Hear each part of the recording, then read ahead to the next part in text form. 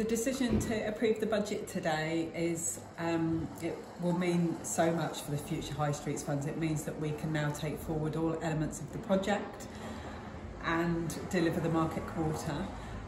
We now have to go to consultation stages, which is next, and the amendment that we made today means that we can include the public as much as we possibly can moving forward, which is really important. There's been some really interesting stuff put forward by members of the community as to how they see that working for them, and obviously they are the users, so that's really important to bring that into the discussions.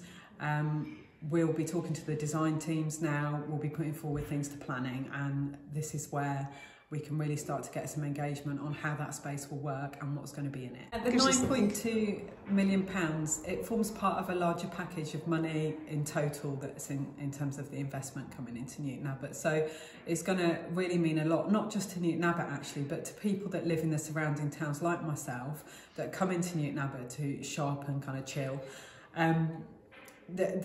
The future will mean that there's more things to see and do and engage with when we're there, and hopefully we'll be able to retain some of our young people with the skills that they've got in the performing arts and other things into staying here. The future of the markets is really important to this redevelopment.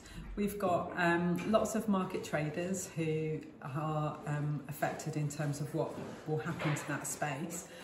They'll have a revitalised market area and be able to generate a better offer, and other young people or other businesses should be attracted in to that, and their footfall is currently decreasing, so that will see a potential increase in footfall into the markets area, bringing a new vibrancy to the town, because where people come they're more likely to look, spend money elsewhere as well.